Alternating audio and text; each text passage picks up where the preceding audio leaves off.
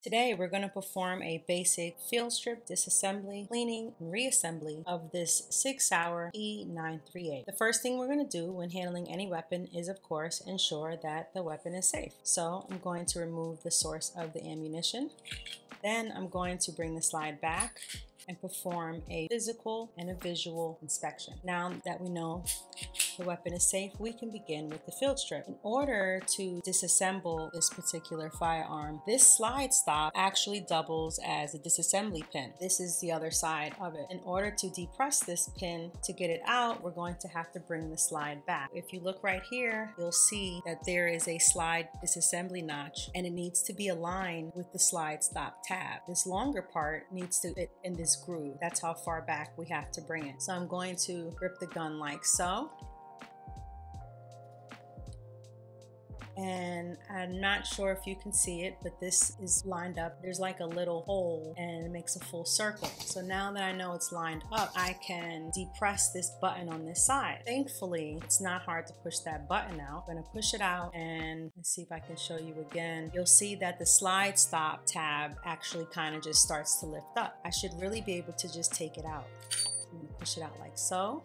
And then sometimes if it doesn't come out, you can turn the gun over and maybe it'll fall out. Now that I removed the slide stop tab, I'm going to remove the slide by simply pushing it forward. Now, if you feel yourself having any tension to push this forward, stop and reevaluate what you're doing to make sure that it's safe. I'm going to also make sure that the safety is off. And now that the safety is off, I'll be able to push this forward.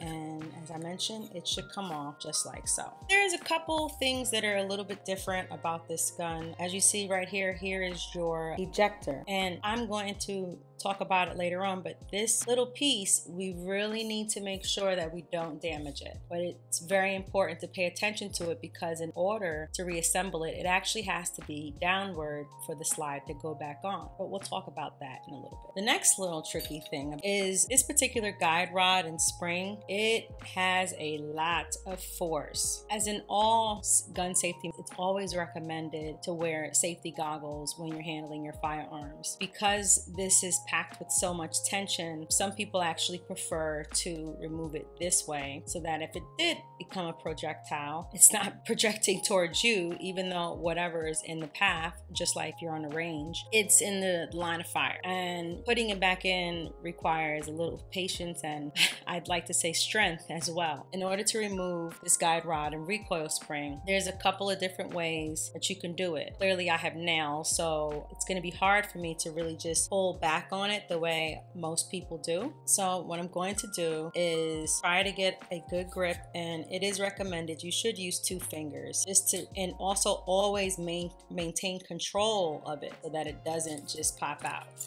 And once it's out, this particular spring, one side is supposed to fit more snug than the other, but it seems pretty much the same to me. I mean, I guess it does feel a little bit more snug, but I don't know. If you really wanted to, you could mark the smaller sides or the larger side so you know which way to reassemble it. Next, you're going to remove your barrel. You're simply going to remove your barrel just like any other barrel. Slide it forward and bring it out. Now we've performed our basic field strip. From here, let's get into cleaning. As we can see, there is quite a bit of, looks like the person who owns this gun was having a lot of fun, but it's pretty dirty and we're going to clean it. What I'm going to be using to clean this gun today is my favorite Hoppe's number 9 gun bore cleaner. I'm going to use the lubricating gun oil. This is the same, but it's just the elite version. I have some patches on deck, some paper towels. I have the appropriate bore brush and mop. I have some gun cleaning brushes. These gun cleaning brushes have that dual head, or you can use a regular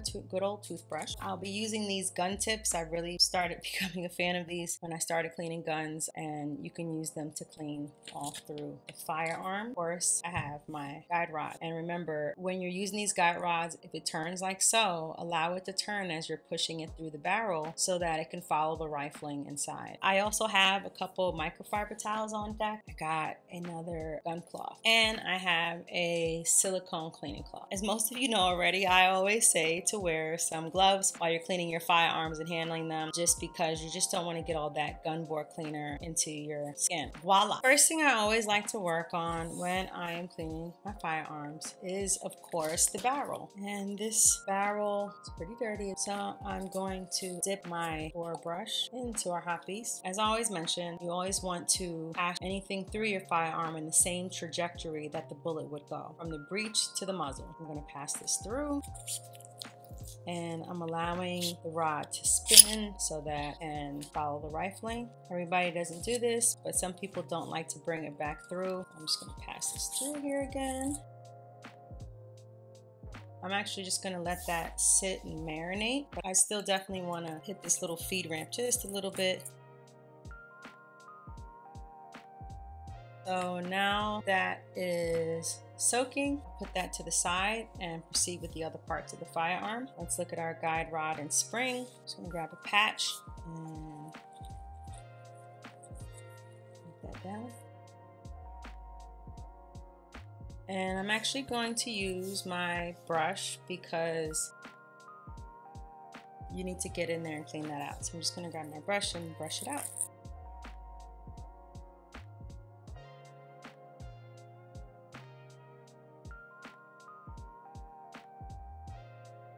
So I'll just grab this little plastic pick that I have, so I want to get in there.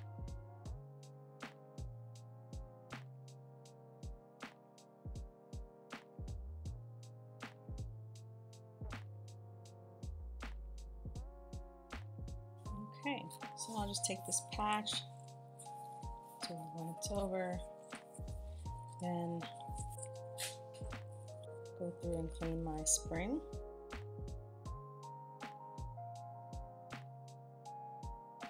Now I'll take a clean patch and go over here, make sure we get all that out of there.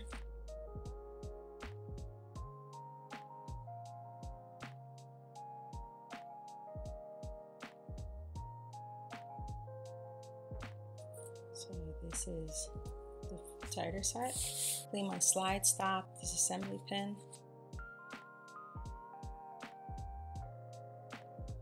And this part is actually pretty dirty. You can't see it, but I can see it.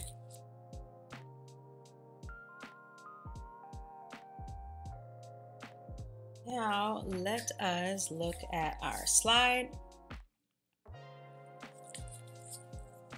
And I'm going to go to work. Now, one thing I just want to mention, this is where your firing pin area is, and you really want to make sure that you don't get any oil going deep down in there. It's actually recommended to, when you're cleaning your slide, to clean it with the actual muzzle facing downward, just so that you can prevent a lot of oil being in there. Let's just go to work.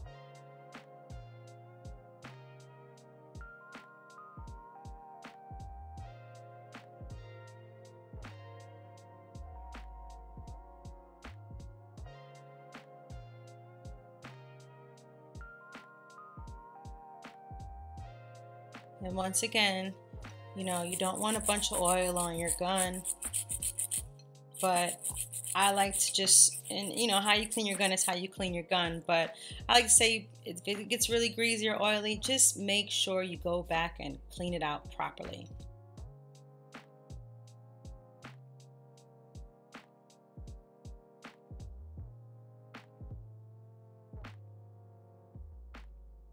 And you know what? I normally just go ahead and run my clean patches through, but just because there's so much buildup in there, I'm actually going to let it sit while I just go over to the frame, and then I'll come back and do that. So let's proceed to our frame. And as you can see, of course, there is a lot going on in there. And I'm just going to get in there and go to work. It looks like, I don't know if you can see it, but it looks like this part inside looks a little greenish. So I'm not sure if that's the color it's supposed to be or if it's just because it's older, but definitely want to make sure I clean in here. And another thing, I'm going to mention this ejector. Pay attention to this. You do not want to ruin this part, okay? So be careful when you're cleaning it.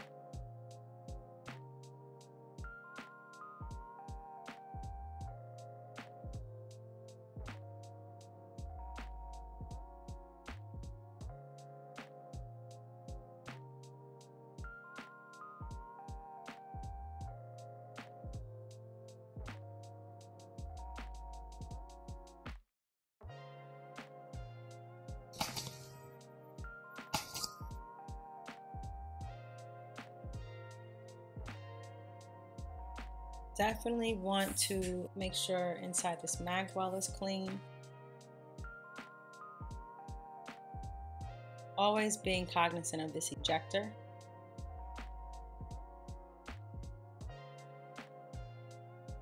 And I wonder if you can see it. I'm not sure, but you can see what I'm looking at. The screw that's in there is like green. So I am just going to keep at it and make sure that I clean as much as I can.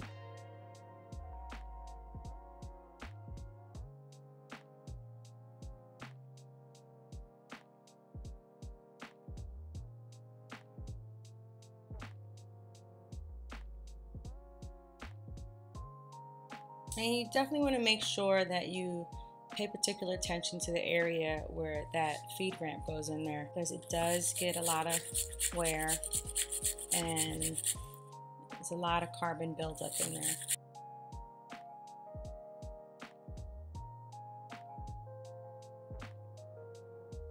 So now I'm going to get in there with a few clean patches and clean this out.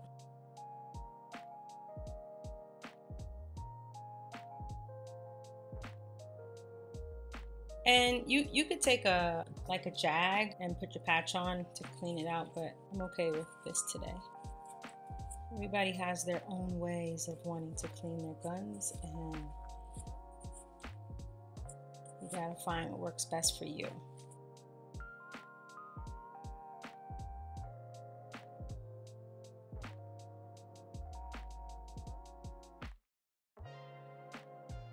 Grab one of my gun tips and just go in for all the more detailed little places that I can't reach.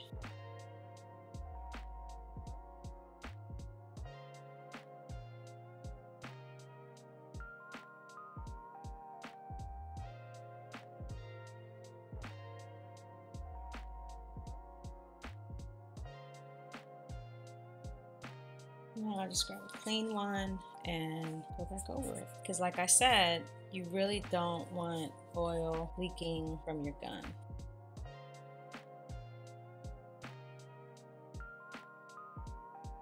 Okay.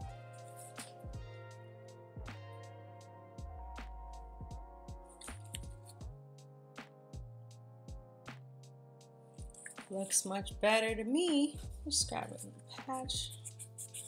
One more again. And I'm getting clean patches, so I'm totally happy with this. Let's go back to our slide and use this semi-clean gun tip and get in there.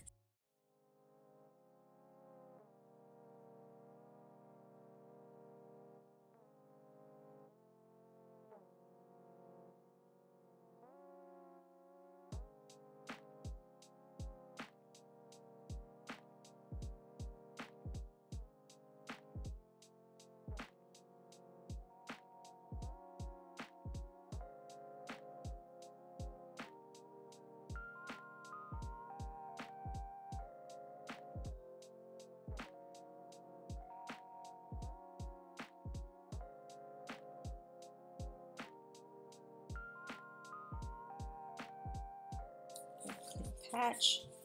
Once again, making sure that you get all of this oil out of there.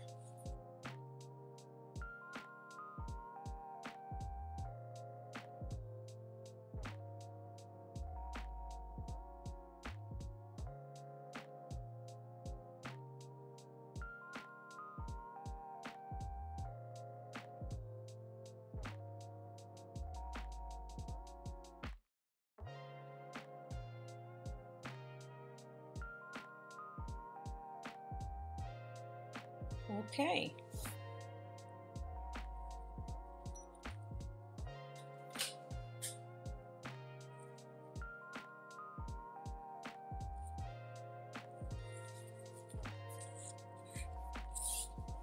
Grab the mag, doing this little once over on here. And of course you can disassemble this magazine. I have heard that it's a little trickier than others, but you can definitely take it apart completely, of course, as you can any other magazine with the proper guidance.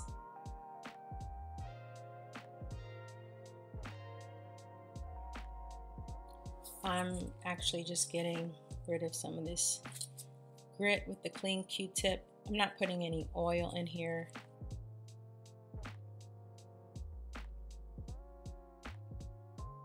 So we have a clean magazine. Now that we have everything else clean, let's go back to our barrel.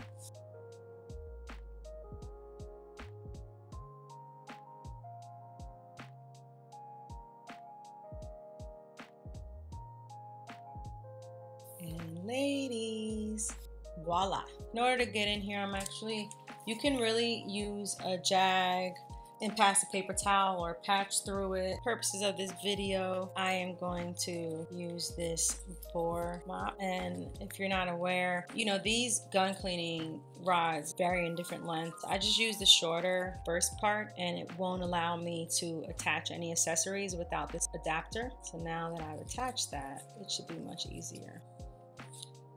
And I'm just gonna bring it back through. I'm not worried about disattaching it.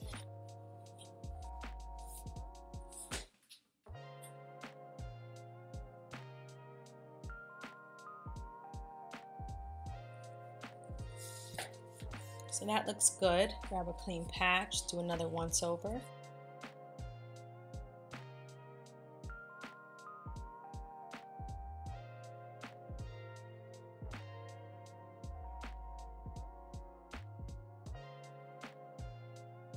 A little bit more than I'd like to see. Let's flip that over and do it again. Not too worried because I promised the owner of this firearm that I would make a special video. So I'll be cleaning it again anyway. Okay, now that we have cleaned the weapon, let's lubricate it. And as usual with any of these firearms, you just really want to make sure that you're lubricating parts of the gun that have the most friction. So I'm actually going to drop a little on my rail. And you don't want to put a lot. Here we go. Let that run down side of that rail. Back that up for a little second. And then I want to lubricate inside of the rails here. So I'm just going to put one drop at the top. And then another drop over here at the top. And I'll let that run down. I'd actually lubricate this part right here, the square sides, because you know it does move so much. And I'll just take a Q-tip and move that around. I don't want a lot on there at all. Just all of those high friction points. Just put a little there. This has ran down this side and just running that through there. Like I said, you don't want too much, but you want just enough. Good frame of reference when you're lubricating your firearm is you want enough oil so that you can see the sheen, but it shouldn't respond to gravity. Oil leaking out your gun won't be cool. Now the same here. I'm just gonna go back through here with my make sure it's guided all the way down. Don't want it coming out my muzzle area. I'm actually going to just rub the same already lubricated Q-tip right here. And as you can see, I'm not really putting anything on there. It has a lot of friction. Even for your spring, right? This part gets probably the most action. Just gonna put just a little bit of oil on it. Drop a little bit on my guide rod. My spring, I will just drop a little patch, put some oil on it.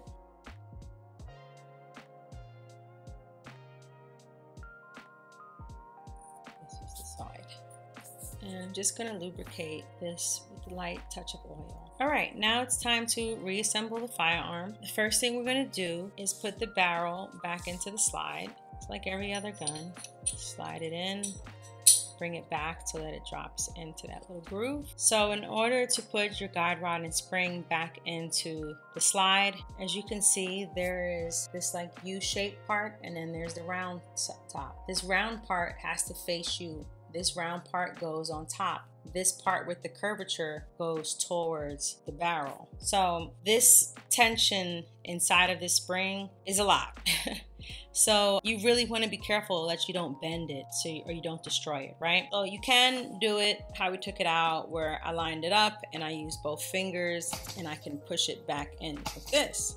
But you got to be careful because you just don't want to bend the spring. So what I'm going to do is what a lot of people do is take like a wooden dowel or something that fits in here to meet your rod, and then push this part out. And that way you're able to put the spring back into the slide a lot more seamlessly. And once again, this curved part goes down. Please use caution when doing this. I don't think I've seen a spring with this much tension. So be careful, use caution. Make sure that while you're doing it, nothing is out there that can be injured or damaged if you do lose control. So as you can see, I put this little plastic gun tip in there and I lined it up, and I'm literally just pushing the gun tip out, but it's helping me keep the spring straight. And then once I get there, then I'm still holding on to it because I want to make sure that I don't lose control of this. And I know it's on there, but I'm just emphasizing that. And now I know that this is back on here. The next part, once again, be very careful about this ejector. So this ejector needs to be depressed only far enough to provide clearance for the slide. If you push it too far, it can cause the ejector to bind inside of that frame, and then you'll have to send it into Sig to fix your gun. So basically this pin needs to go in this hole right here. So I'm lining up my rails, and just so you see what I'm talking about, so this ejector needs to go under the slide, right? You can't just push it back, right? I'm going to push it down just enough that it'll make the pass. So I'm just pushing this down with my finger. Between this and the spring, I don't know what's more complicated. Actually, I think this is, because you really need to get a good gauge of how far to depress it.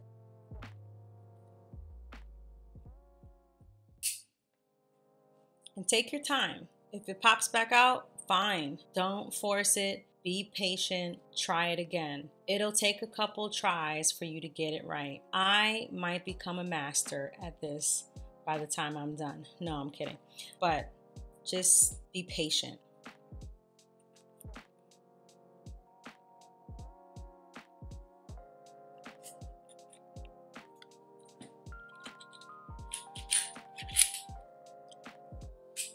And now it's on there. You have to take your slide stop pin, and if you put it in like so, you can miss the part on the top of the barrel lug that this part is supposed to go into. You can bring your slide back all the way and drop your slide stop pin in, and it'll go down.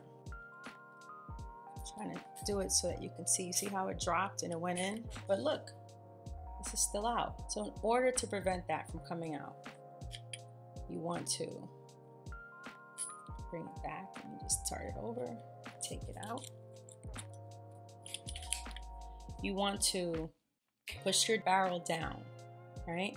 Make sure that your barrel is cleared right here.